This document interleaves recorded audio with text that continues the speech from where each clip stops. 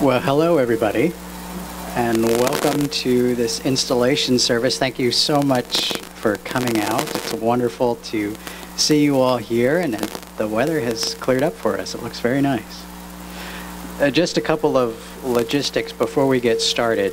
So if to use the restroom, you're more than welcome to. You'll just enter here on this entrance here, and just go ahead and put on your mask, go up the stairs, just one flight of stairs into the hallway, and you'll go down a hallway, and it'll be a couple doors down on your left, but you're welcome to use it if you need to. And then just by way of exit, we are going to be going out this way, so we'll people will exit from this way and then go out, and then that way we can let everybody out who needs to leave. But then for those who want to stay, and if you want to visit out here in the parking lot, you're certainly welcome to do so, and you can either park in the parking lot over here, or if there's no spots, just circle around, and then we can park you back again. So again, welcome, and thank you so much for being here. It's wonderful to see everybody.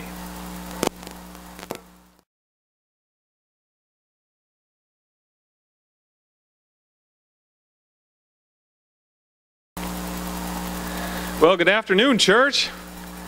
I don't know how much it annoys the neighbors if you lay on your horn, so maybe just stick an arm out the window and let us all know you're here.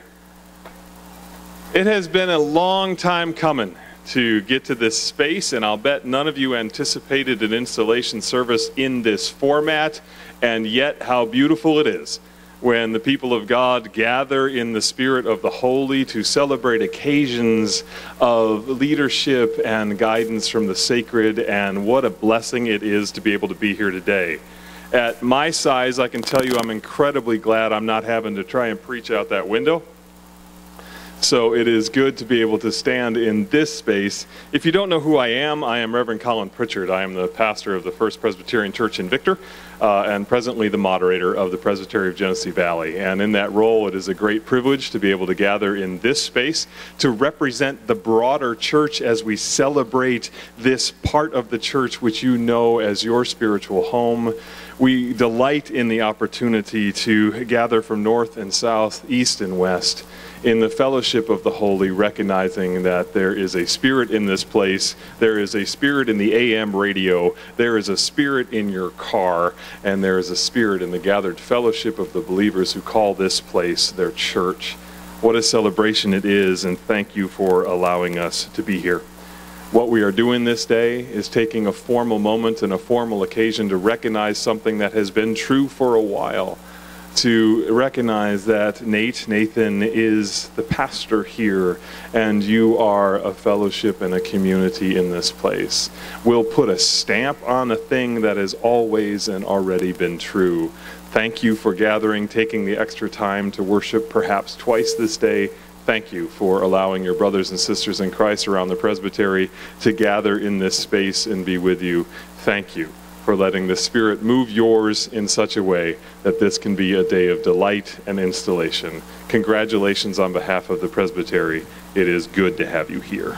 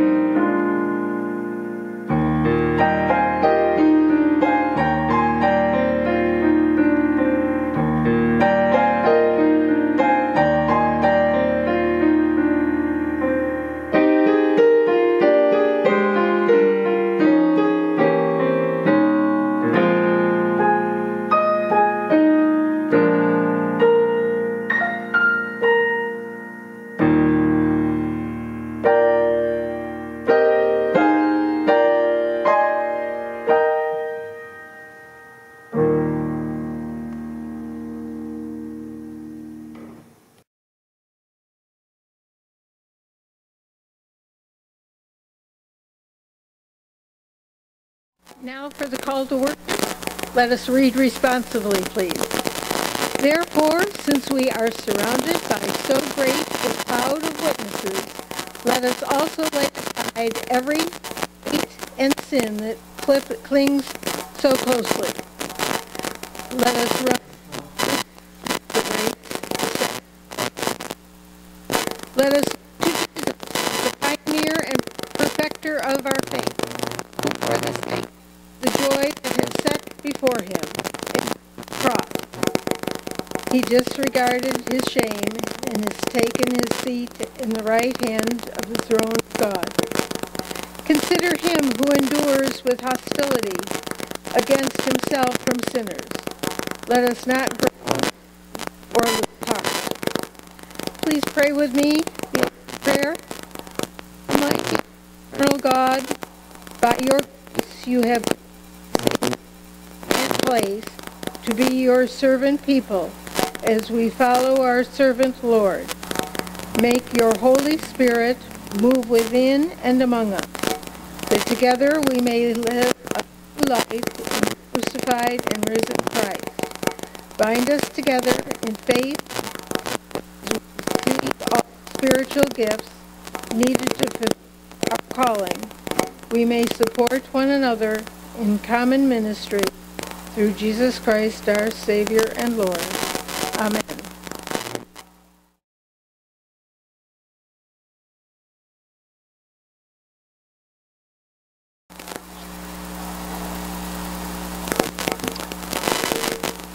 How quickly we forget our faith, our calling, our hope, all because we try to do everything our way rather than God's. And yet our God is quick to forgive and to call us back to the right paths. Therefore, let us confess our sins to God. Please pray with me. Almighty God, by water and your Holy Spirit, you baptized us to be your own and called the church into being. We confess that we hold back the love of your Spirit among us. We forget that we are filled with your Spirit. We do not listen for your word of grace, speak the good news of your love, live as a people made one. Mercy, God, transform our lives, power of your Holy Spirit, and make strong our common witness to the one Lord, our Savior, Jesus Christ. Amen. God, who is rich in mercy, out of the great love with which God loved us, even when we were dead through our sin, made us alive together with Christ and raised us up with him. By grace, we have been saved through faith, and this is not our own doing. It is the gift of God. In Jesus Christ, we are indeed forgiven. Thanks be to God.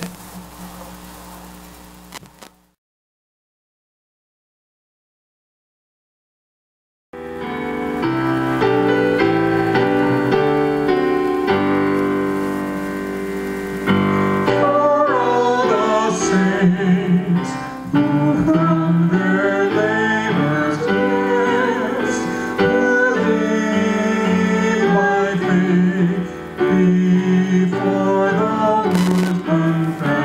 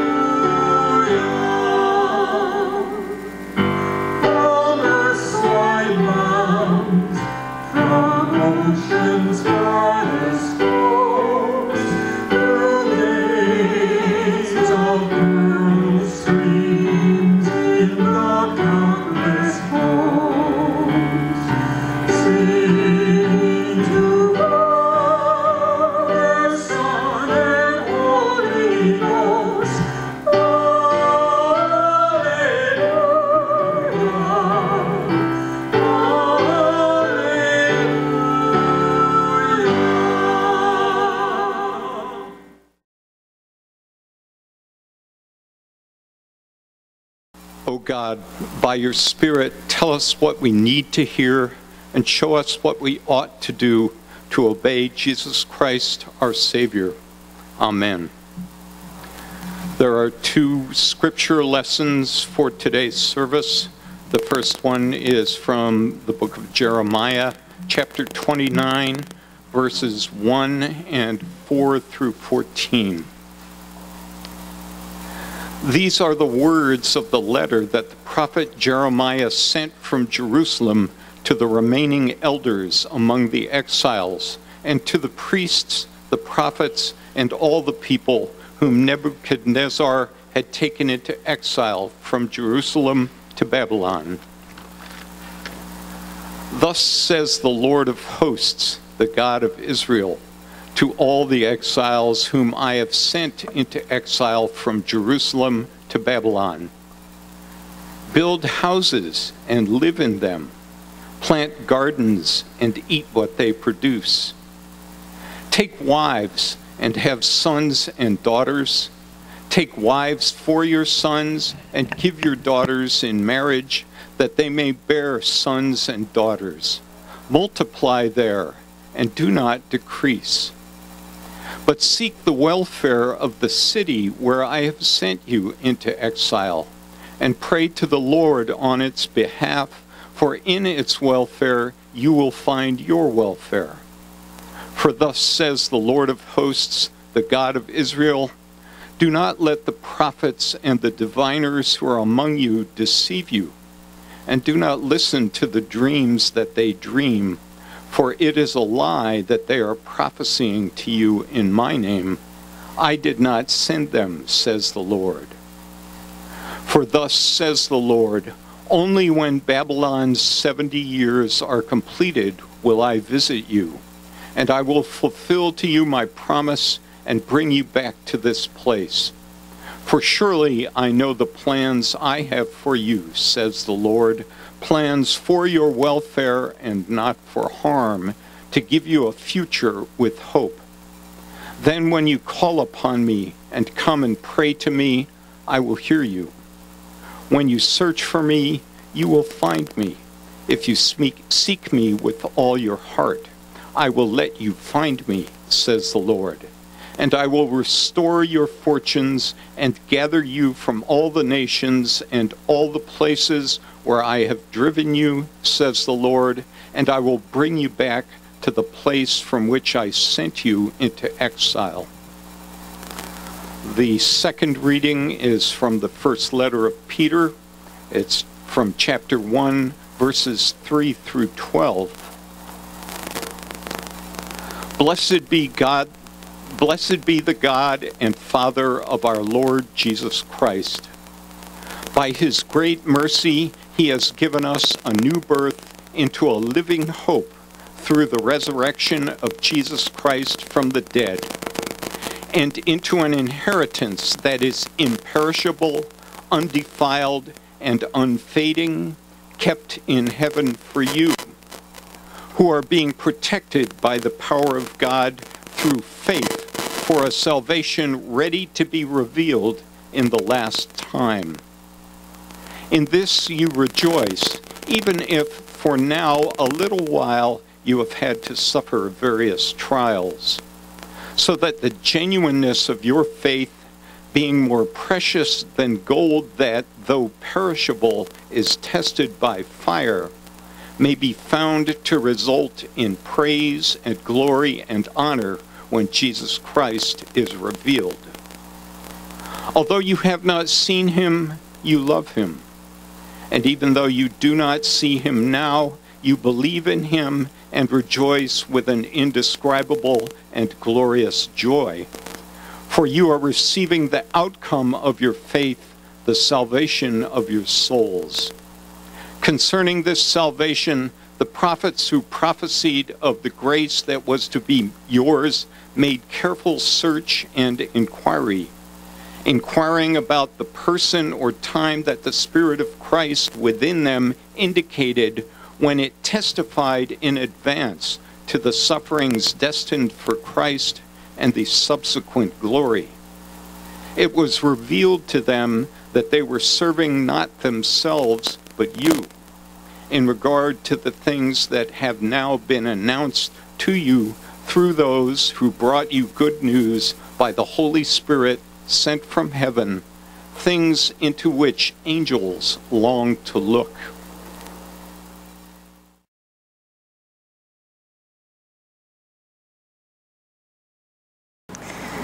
Will you join me in prayer? Holy and living God, may the words of my mouth and the meditations of all of our hearts be always acceptable in your sight. For you are our rock and our Redeemer. Amen.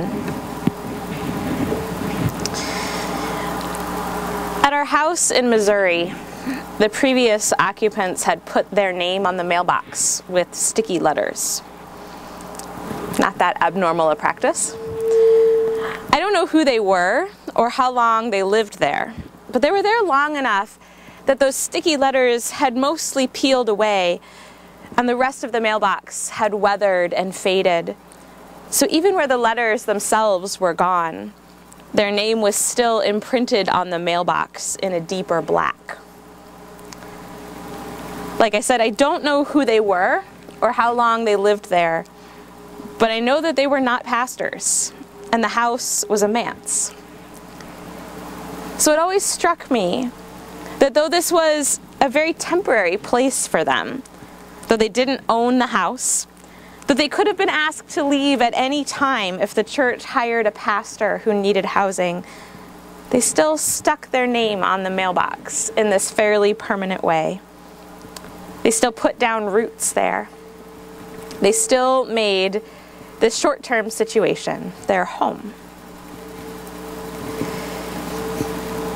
In the first passage we heard this afternoon, Jeremiah's letter to the exiles is a message to a people living in a temporary situation, stuck in a state of disconnect between what was known and comfortable with what was known and comfortable to them, existing in a sort of in-between that they did not like.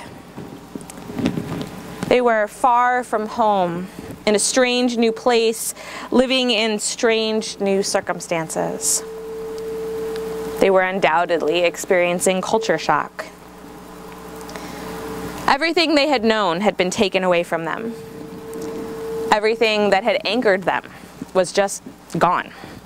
Their whole way of life was suddenly obsolete. So the message in this letter that Jeremiah sends them was maybe not exactly what they wanted to hear. They were probably hoping for a letter that said, "Don't worry, you'll all be coming home soon, just hang in there. This will all be over before you know it."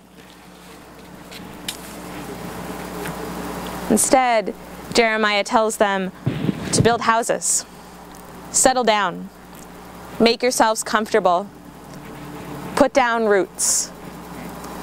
You're in this for the long haul. It's not exactly a comforting message. It doesn't feel all that encouraging.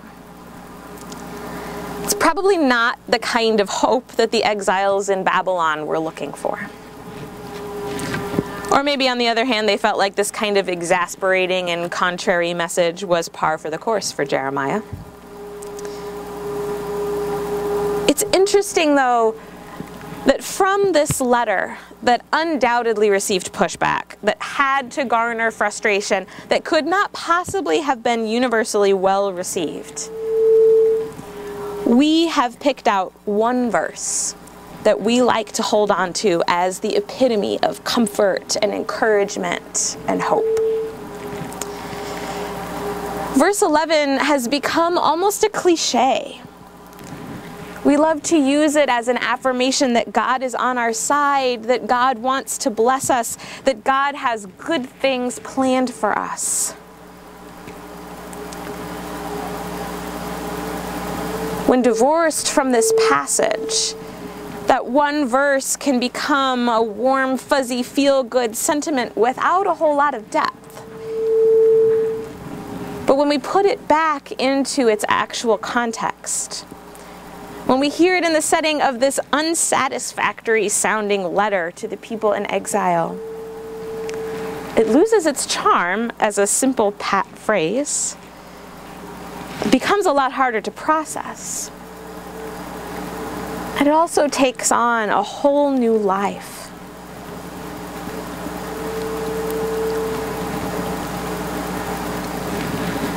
Jeremiah's letter is not meant to make people feel good. It's not meant to give them a warm, fuzzy message about God's blessings or tell them that God is on their side. It's not intended to be pat words that they can hang on their wall or repeat when they happen to be having a bad day.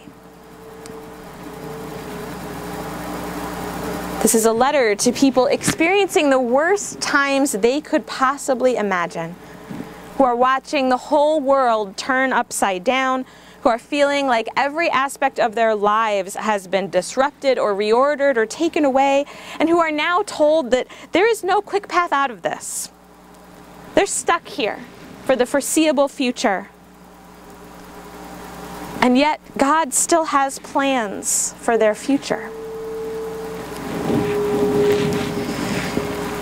Jeremiah's letter to the exiles is not a warm, fuzzy, feel-good message. It's not a fluffy sermon for a comfortable Sunday afternoon. It's a testament to God's faithfulness in the long haul. God's constancy through all the storms and upheavals and struggles and tragedies that they are experiencing, the ones they imagined and the ones that they can't even find the words to describe. And it's a call for them to mirror that faithfulness in their own lives, even as they face these immensely challenging times.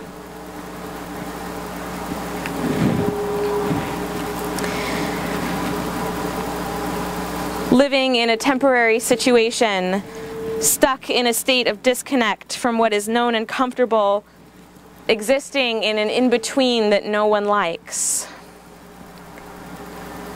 That sounds an awful lot like the church in 2020, doesn't it?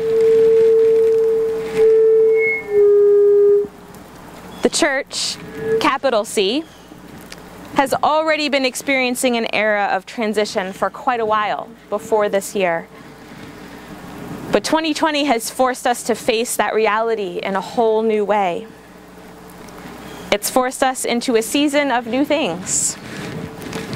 Forced us to let go of so many practices that we've known and held dear. Forced us to step out of our comfort zones in ways we never dreamed we'd have to. Forced us to change almost every aspect of life as we've always experienced it.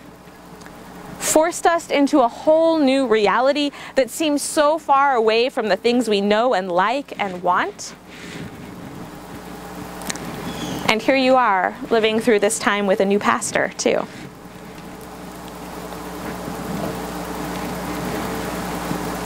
In the midst of all this upheaval, in the midst of so much change, in the midst of all the confusion and grief and frustration and discomfort that we find ourselves in, I hope we can hear that God's words through Jeremiah are for us too. Not as a pat phrase, not as a warm, fuzzy cliche, but the fullness of these words in all their depth, in all their difficulty, in all the ways they still call us forward.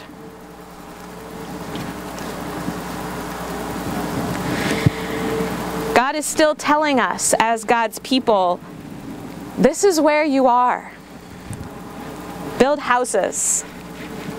Settle down. Get comfortable. Put down some roots. This is not a fleeting departure from all the things you knew and liked, all the ways of the past you're still longing for. This is the new reality. You're in it for the long haul.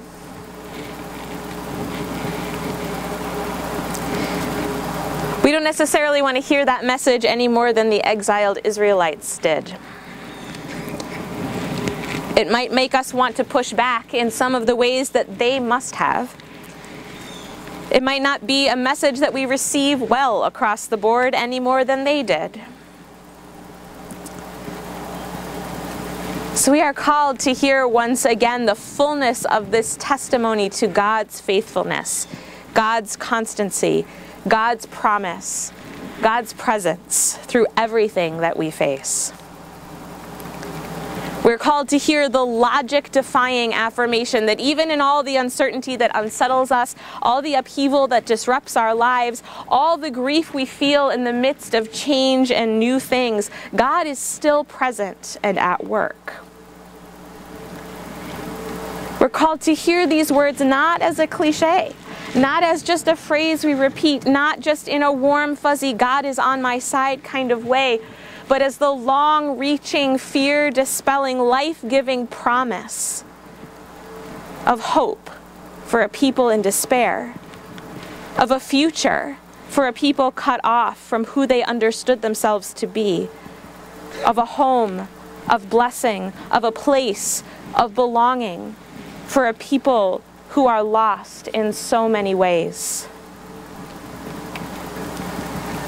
We are called in our own darkness, our own struggles, our own challenges, our own grief, to keep hearing the promise that God is here, that God is doing something even in the midst of the worst times imaginable, that God's plans for us cannot be toppled by anything the world has thrown at us.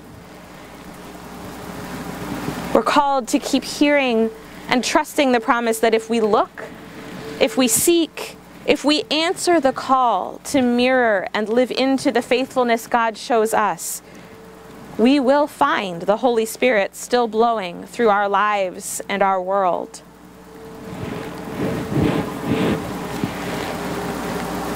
In this season of transition, in the midst of so many changes, so much upheaval, so much grief, we might feel like we're in our own kind of exile. None of us know what the future of the church is going to hold here at IPC or anywhere else. We don't know how long worship is going to have to look so different from what we're used to. We don't know how many more changes and transitions we're going to have to go through before we find some semblance of an equilibrium or something we can call a new normal.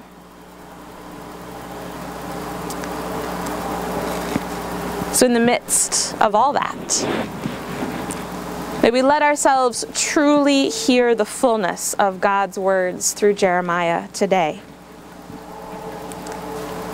May we let ourselves believe them. May we let ourselves live in and embrace the here and now.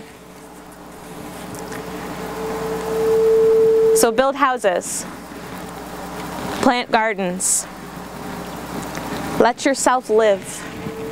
Let yourselves grow. Let yourselves put down roots where and when you are. Don't just try to skate through this time and hope that it'll all be over soon. Go ahead and stick your name on the mailbox, by the radio transmitter. Invest in this new pastoral relationship you're building. Step forward into the unknown together. Hold on to each other as you experiment, as you try new things, as you stumble, as you get up again. Let yourselves do ministry, live, find joy, thrive, flourish even. The work will be hard. The path will not be easy. The journey may not be a quick one. But God is still here. God is still at work. God still has plans for all of you. So as God's people, may we let ourselves hear those promises, trust in God's faithfulness, and walk in service to and in hope of the future that God still promises for all of God's people. Thanks be to God. Amen.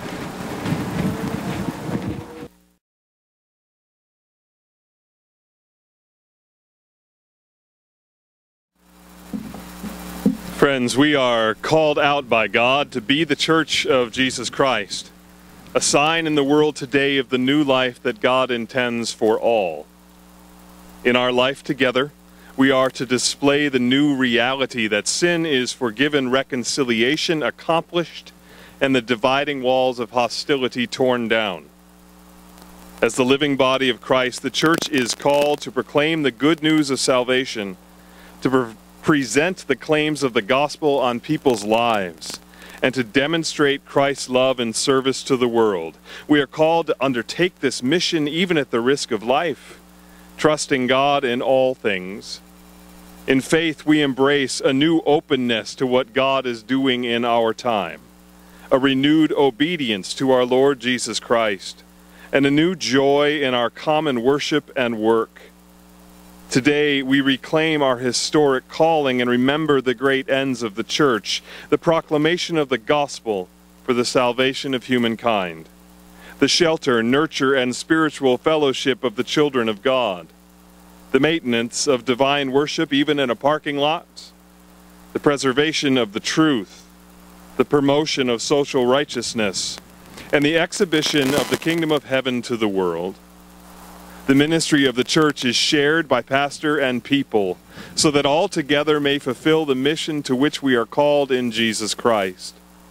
The particular responsibility of the ministry of the Word and Sacrament is to build up the church and serve the people of God, so that the Word may be rightly proclaimed and the sacraments rightly celebrated. The call to this ministry has been extended by your congregation, accepted by the candidate, and approved by the presbytery, therefore the Presbytery of Genesee Valley.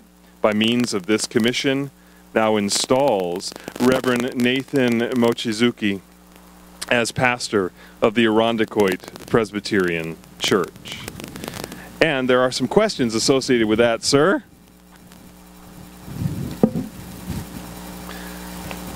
You ready? Here's what I know. I know enough about Nathan to know that these are already in practice and displayed. This is a public affirmation of what God is already doing. But I ask you these questions, sir. Do you trust in the Lord Jesus Christ, your Savior, acknowledge Him Lord of all and head of the church, and through Him believe in one God, Father, Son, and Holy Spirit, Creator, Redeemer, and Sustainer? He does. Do you accept the Scriptures of the New and Old Testaments to be, by the Holy Spirit, the unique and authoritative witness to Jesus Christ in the Church Universal and God's Word to you? He does. Do you sincerely receive and adopt the essential tenets of the Reformed faith, as expressed in the confessions of our Church, as authentic and reliable expositions of what Scripture leads us to believe and do, and will you be instructed and led by those confessions as you lead the people of God? Will you be a minister of word and sacrament in obedience to Jesus Christ, under the authority of Scripture and continually guided by the confessions? Will you be governed by our church's polity, and will you abide by its discipline? Will you be a friend among your colleagues in ministry, working with them, subject to the ordering of God's Word and Spirit? He will. Will you, in your own life, seek to follow the Lord Jesus Christ, love your neighbors, and work for the reconciliation of the world? He will. Do you promise to further the peace, unity, and purity of the church? He does. Will you seek to serve the people with energy, intelligence, imagination, and love? He will. Will you be a faithful minister, proclaiming the good news in word and sacrament, teaching faith, and caring for the people? Will you be active in government and discipline, serving in the governing bodies of the church, and in your ministry will you try to show the love and justice of Jesus the Christ? He will. Ask our congregation some questions. And then please answer with I will, in the first two, or we will, and we will, and we do in the last two. Do we, the members of the church, accept Nate as our pastor, chosen by God through the voice of the congregation to guide us in the way of Jesus Christ? We do. Do we agree to pray for him, to encourage him, to respect his decisions, and to follow as he guides us, serving Jesus Christ, who alone is head of the church? We do. Do we promise to pay him fairly and provide for his welfare as he works among us, to stand by him in trouble and share his joy? Will we listen to the word he preaches, welcome his pastoral care, and honor his authority as he seeks to honor and obey Jesus Christ our Lord? We do, and we will.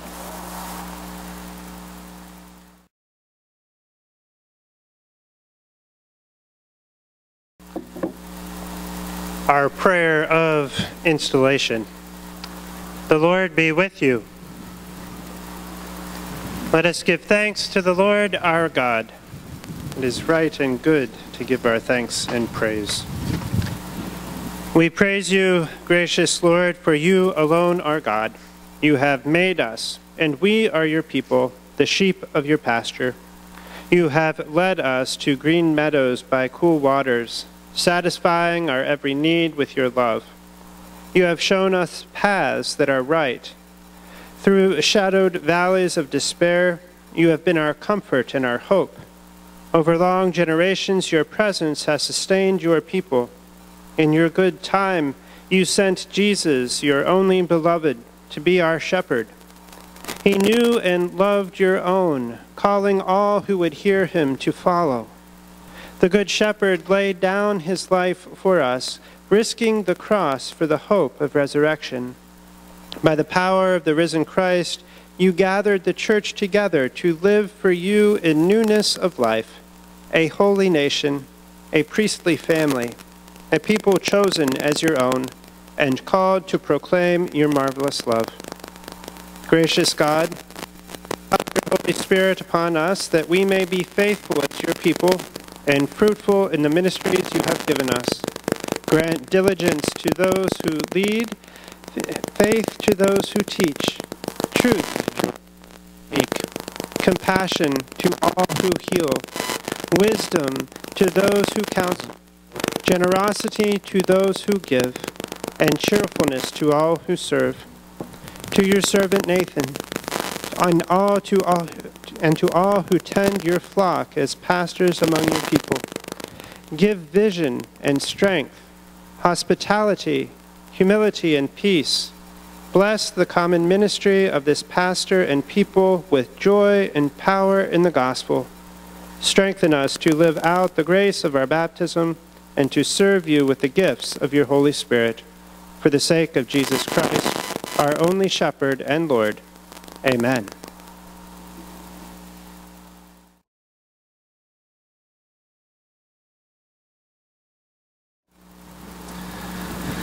And so, Nate, I have the distinct privilege of saying you pulled it off. You guys did it. You made it. You are here. This long-awaited celebration and formal moment of connection has happened, and it is here. And so, as a minister of Word and Sacrament in the Church of Jesus Christ, you are now installed as pastor of this congregation, the Irondequoit Presbyterian Church. Be faithful and true in your ministry, that your whole life may bear witness to the power of the resurrected Christ. You can all celebrate a little bit right now.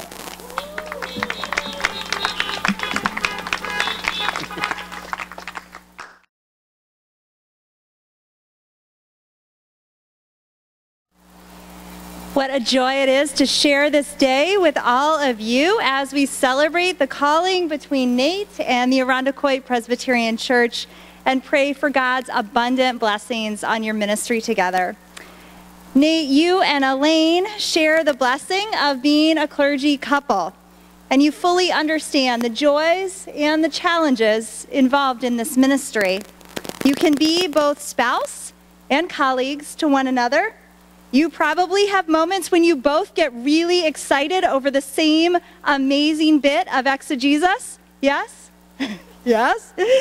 And maybe you even have a few jokes about obscure bits of biblical knowledge. It is immensely rewarding to share the vocation and the gift of marriage with one another. But being a clergy couple can also be keeping track of double the evening meetings, planning worship for 2 whole churches every single week and pulling off that spiritual marathon that we call Christmas Eve and Holy Week. Of course, figuring out Sunday mornings for your sweet daughter, Tessa.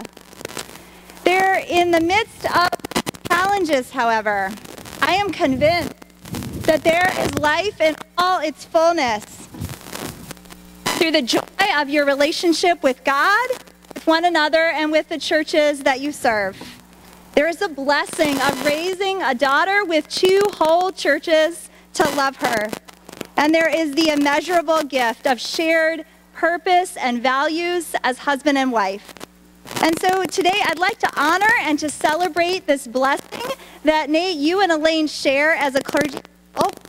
And following the lead of our acting presbytery leader, Susan Orr, who at my own installation last fall asked the very same questions of me, I'd like to do the same, offering a variation on some questions that will be familiar to all of us as a way to acknowledge and to honor Nate's commitment to his family as well as to this church. So Nate, I invite you and Elaine to come forward for a moment now. Nate, do you trust in the Lord Jesus Christ as your Savior? Acknowledge him Lord of all and head of your family, and through him believe in one God, Father, Son, and Holy Spirit. Will you fulfill your covenant commitments to your family in obedience to Jesus Christ, under the authority of Scripture, and be continually guided by? Will you, in your own family life, seek to follow the Lord Jesus Christ, love one another, and work for the reconciliation of the world? Do you promise to further the peace, unity, and purity of your family? Will you pray for and seek to serve your family with energy, intelligence, imagination, and love? Will you be a faithful husband and father, proclaiming the good news, teaching faith, and caring for those you love? And in your family life, will you try to show the love and justice of Jesus Christ? May God's richest joy and blessing be upon you and Elaine and Tessa as you share this gift of life and ministry together. Amen.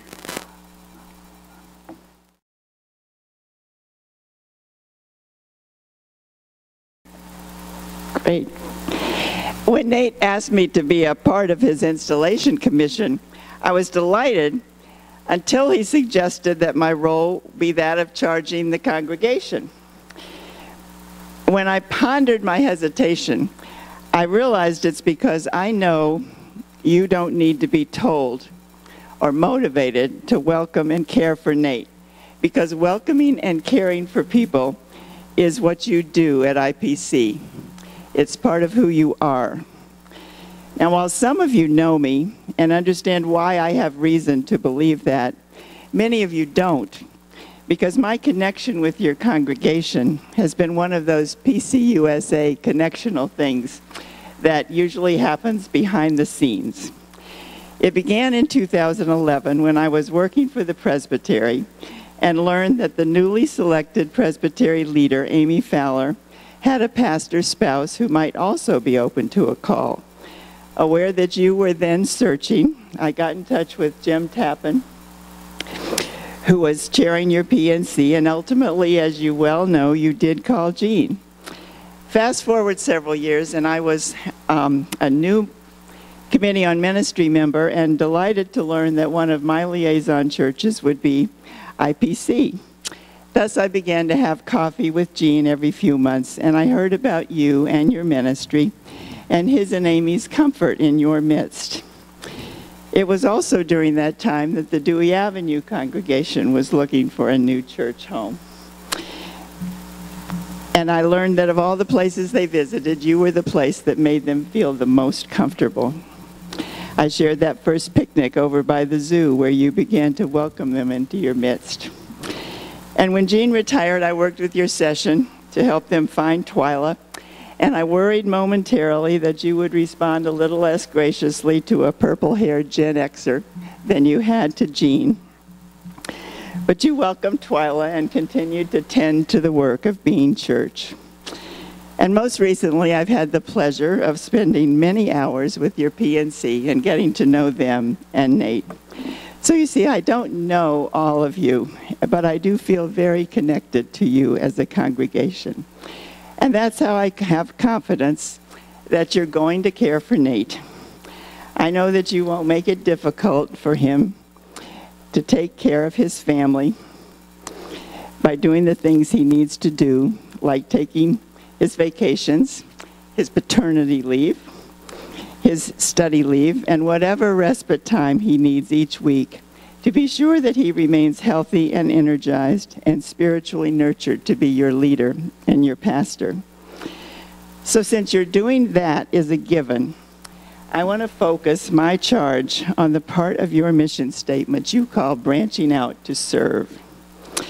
I understand that following a period of analyzing and assessing your current mission projects, the Measuring Mission team and PNC have considered, and the session has approved, an intentional shift in your branching out vision to one that involves planning for outcome-based projects that focus on local outreach and direct contact with the people you're serving. I heard words like missional, relational, and collaborative. Now, we all understand collaboration, and you're doing that already. Some with Somerville, through Riverside Neighbors with other churches in the Presbytery. Missional and relational, I've learned means mission that is driven not solely by biblical imperatives, as in the Lord's instruction through Jeremiah in this afternoon's scripture, to seek the welfare of the city where I have sent you, but also and importantly by our context. And what is our context here in Rochester? We live in a community with a concentration of poverty at its core. Something we're slowly beginning to recognize is the result of deliberate efforts on the part of past community leaders to erect barriers to prevent minorities from living in white neighborhoods in the suburbs. This racism and its economic impact have led to a city with one of the highest child poverty rates in the country, and a school system with the lowest student success rate in New York State. Nationally, we've been characterized as the poster child for having the most segregated city-suburban school district boundaries in the country.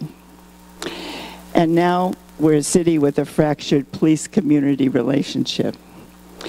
The individuals and families suffering from these realities are many, and their needs are daunting.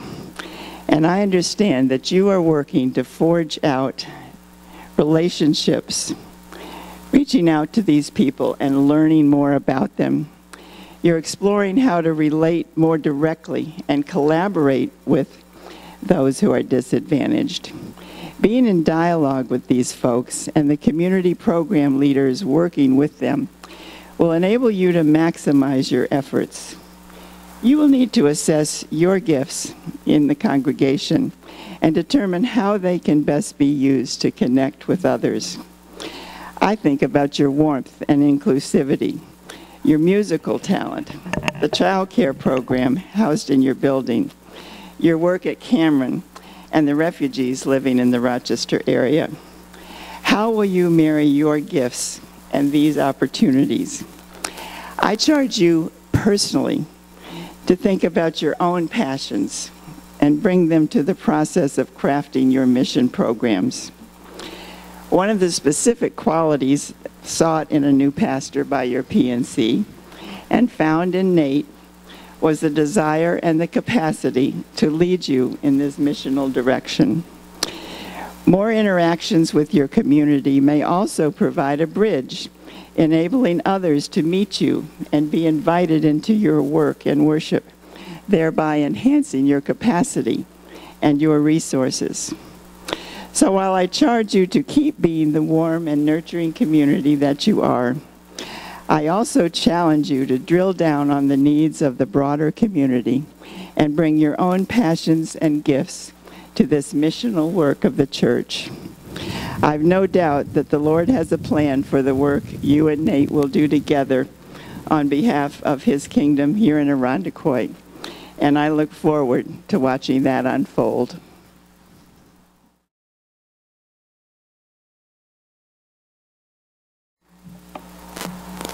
Let us pray. Oh Lord, we thank you for your goodness to us, your faithfulness, for the ways that you call each of us, and for the ways that you have provided for each one of us through the faithfulness of others. So we pray that as we give these gifts, that they might enable the next generation of leaders to continue on in their study and preparation to the ministries that you have called them to. In Christ's name we pray. Amen.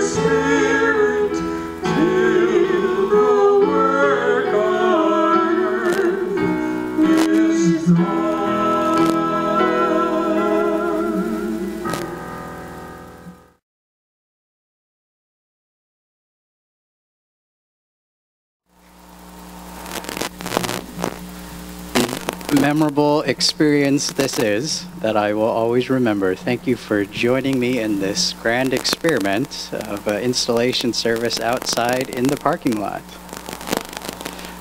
So we will be leaving today after the postlude this way, down this driveway, so the cars in front will go out first and the cars behind will follow. For those of you who would like to stick around to visit, again, you can either park in this parking lot if there's space. It would be easier just to drive around back and let everybody come out and then park here. But again, thank you all for being here. It's wonderful to see you all, and to the Irondequoit Presbyterian congregation, I look forward to our continued ministry together. So may the Lord bless you and keep you. May the Lord be kind and gracious to you. May the Lord look upon you with favor and give you peace. Amen.